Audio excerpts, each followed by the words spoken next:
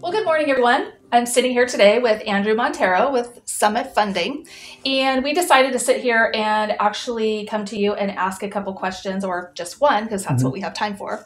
But so, Andrew, I am hearing a lot of fear base coming from my clients. The market is kind of going bananas at the moment, and so what do we do to make our clients comfortable in their purchase and getting their loan? Gotcha. So that's exactly true. There's so much fear in this market. Housing prices are high, inventory is low, interest rates are raising, but one common thing that we're seeing is the frenzy is still there. So it doesn't really make sense. And people are experiencing what we would call FOMO, or fear of missing out. Fear of missing out. Fear of you need to buy, don't rent, you're paying someone else's mortgage, interest rates are going, houses are going to set, the inventory so low, you're not going to get one, you're not going to be able to invest and build wealth, all these different things.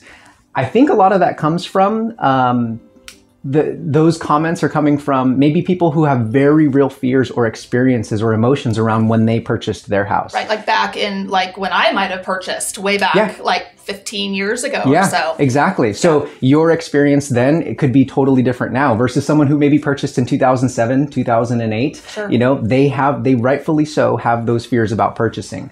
My way around that is really getting to know the client and figuring out what your needs are. Where is your family at financially? What's best for you? And ultimately figuring out why. Why do you want to purchase a house right now? Is it because your parents are telling you to, or you just seen your friends purchase a house and you want a piece of that, which is okay. But the way we navigate the fear, like you said, is I know your team and my team, we're big on budgeting.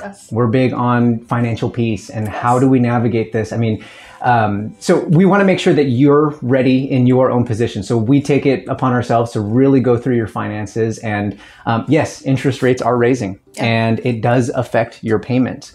But when you're purchasing a house, because it's for you and your family and it's a place that you want to rest your head at night, it's going to be a good decision because historically housing values go up. We just happen to be in a really weird market. So again, the fear comes from kind of putting the blinders on what's best for you and your family right now.